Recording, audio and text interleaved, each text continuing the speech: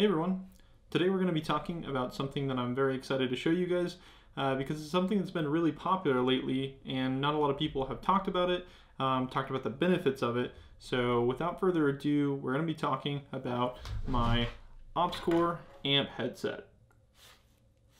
As we're going into Thanksgiving, I wanted to say thank you to everyone who has supported my channel, either liking or subscribing, or even checking out the website and purchasing some stickers.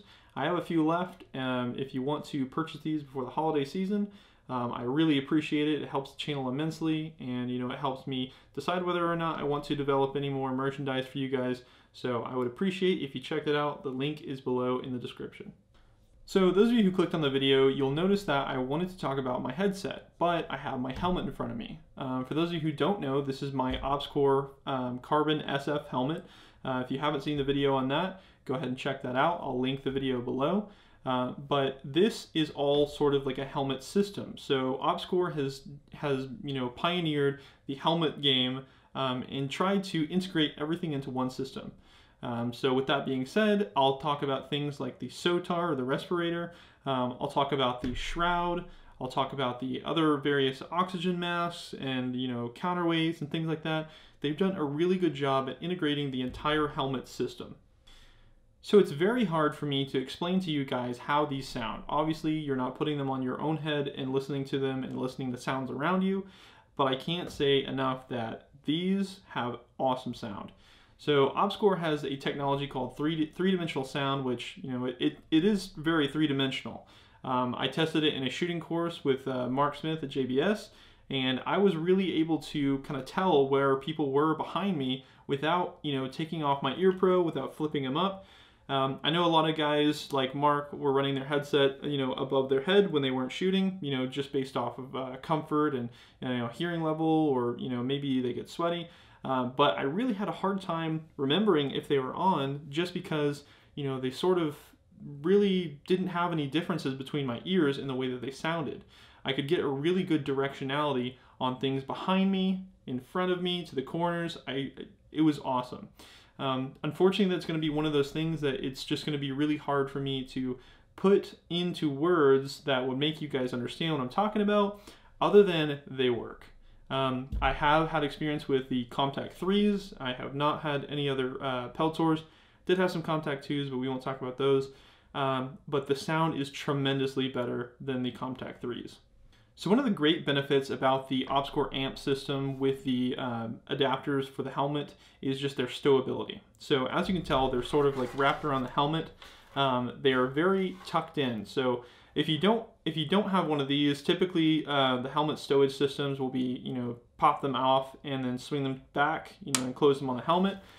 It's more low profile than that option, and if you're running them under your helmet, obviously you'd have to hold onto them separately. So I really think the OpsCore system with the stowage is great. So how you unstow them is basically you grab the ear cup by the arm.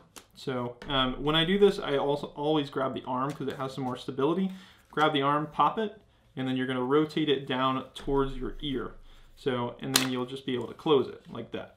So turning your OpsCore amps on and off is pretty easy. All you have to do to turn them on is hold one button, and you'll hear it power on. And then to turn them off, you'll hold both of them down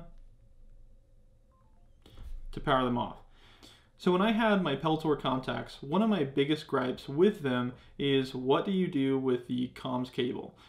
If you'll have this comms cable which runs your PTT, which runs your radio. It doesn't really go anywhere. I mean, it kind of like hangs down, it gets in your way. A lot of people like me had zip ties running around my ears. It's just cumbersome. Something that OpsCore did really right with the kind of idea of modularity was make that detachable. So at the bottom of each ear cup, you have a port which you can decide whether or not you want to run your radio on your right or your left side.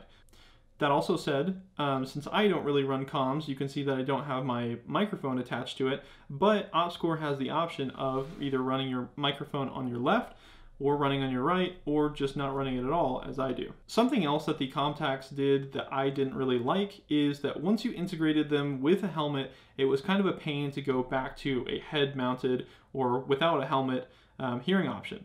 So you'll see a lot of guys, they'll be running around with their helmet and they'll have their hearing protection on it. I felt like a dork running around with my helmet on in broad daylight, obviously, primarily because I just used this to stow my night vision on. I felt like a dork.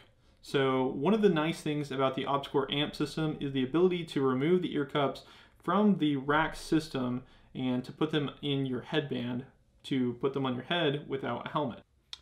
So I'll kind of show you guys how to take apart your amps headset and put it on your headband if you're going to, say, go to the range and you don't need a helmet. So all you're going to do is fold these out.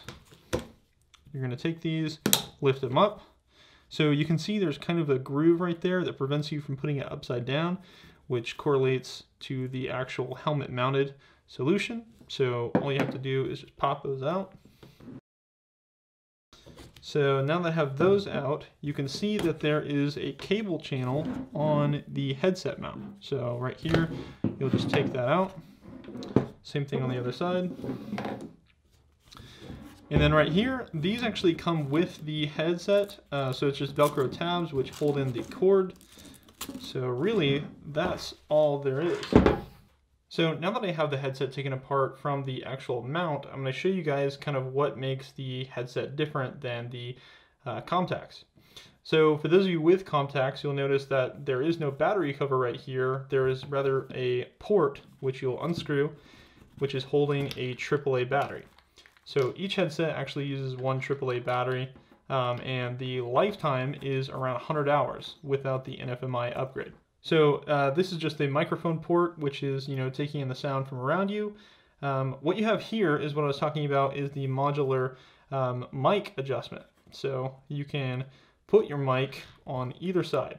So right there, you can see a threaded adapter. So if I take the actual mic, so it plugs in with these two prongs, which is kind of like a standard mount, which you'll just plug in. And then it's like a screw, which you will mount it to each side. So as you see fit, you can actually move it from one side to the other, or as I do, just take it off.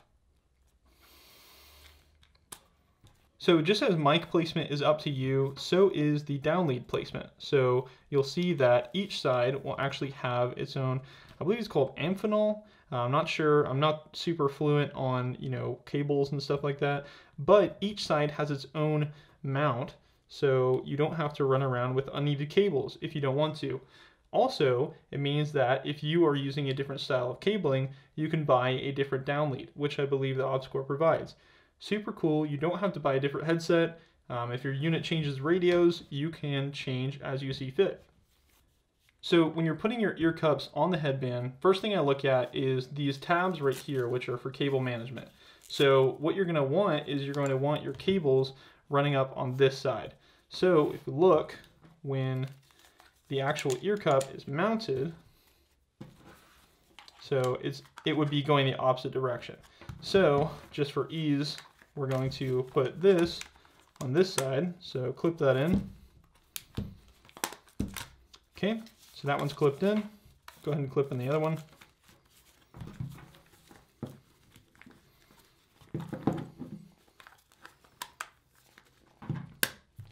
Okay, so that's clipped in, and now what I was saying is that the cable management is going to just follow the path of the headset. So it's going to be like this.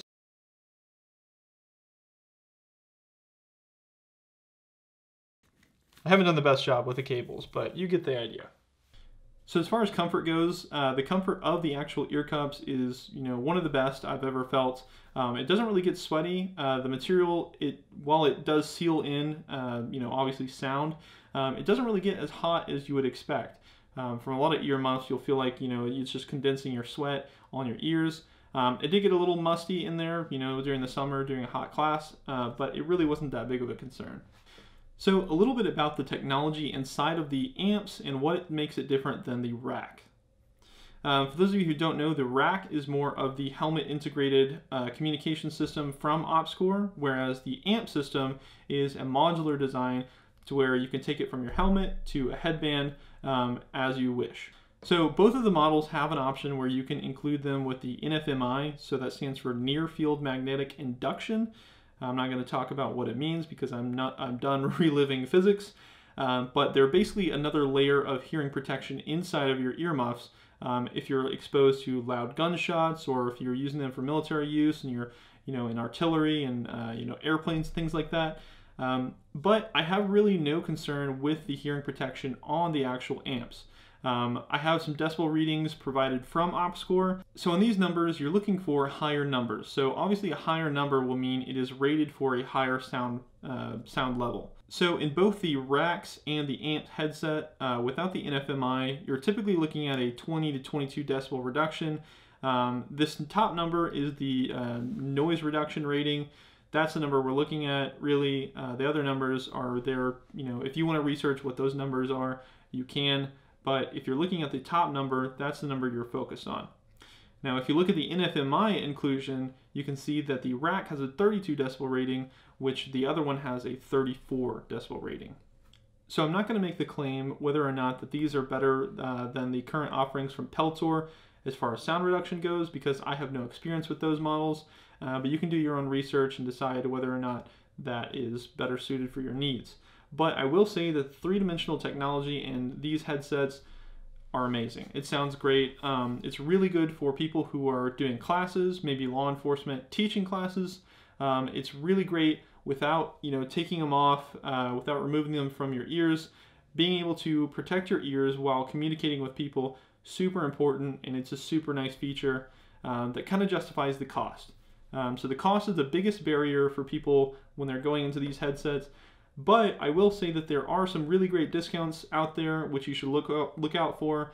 They might be doing a Black Friday special, which I'm not sure, but you don't have to pay MSRP. So don't let the MSRP shock you, because totally you're looking at around $1,000. But don't let that price scare you, because you should not be paying MSRP. Thank you guys for watching this video. I appreciate your support. Make sure to like and share and comment if you like this video. If you want to learn more, be sure to reach out to OpScore's website for all the information. That's where I got all the information in this video. But if you want to do your own independent research, go for it. Thank you guys for watching this video. Make sure to stick around because I have some videos planning in the future. Hopefully ammo prices are coming down. Probably not, but I want to get out and get some shooting videos for you guys. So stick around and stay safe. Thanks.